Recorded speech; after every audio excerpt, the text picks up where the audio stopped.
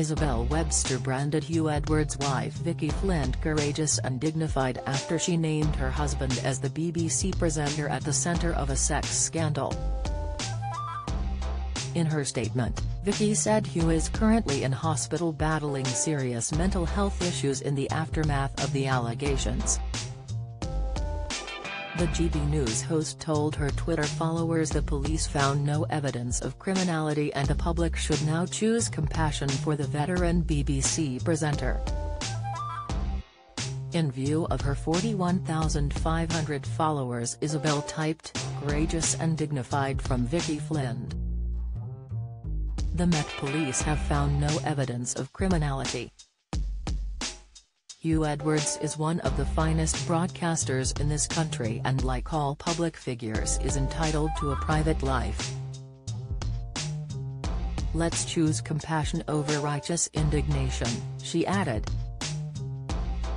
In a statement given to the media, Huw's wife shared, "In light of the recent reporting regarding the BBC presenter, I am making this statement on behalf of my husband Huw Edwards, after what have been 5 extremely difficult days for our family.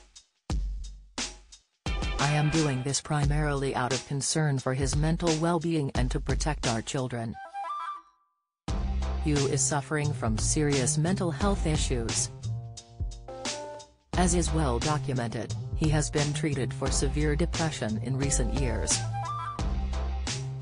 The events of the last few days have greatly worsened matters. He has suffered another serious episode and is now receiving inpatient hospital care where he'll stay for the foreseeable future.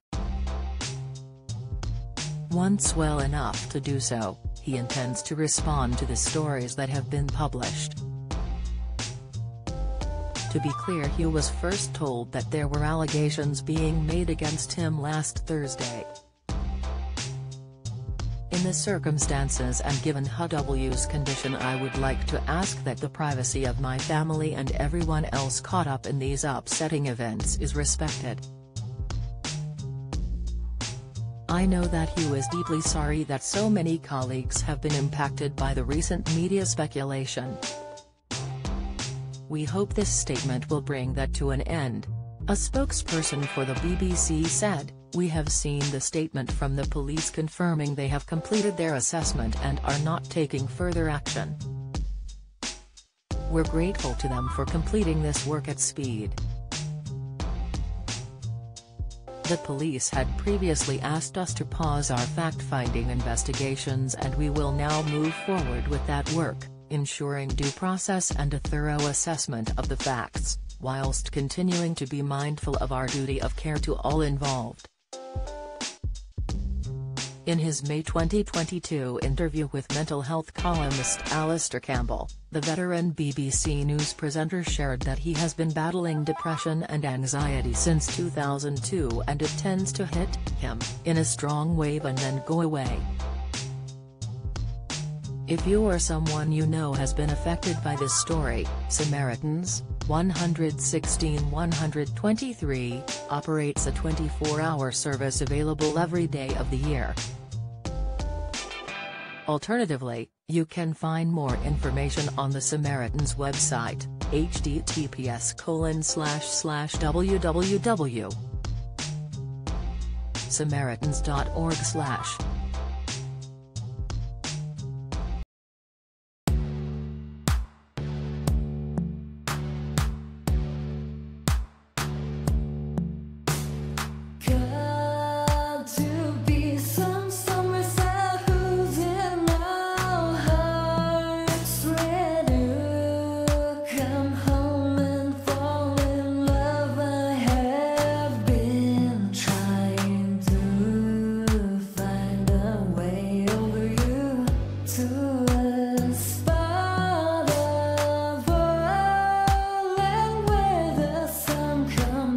From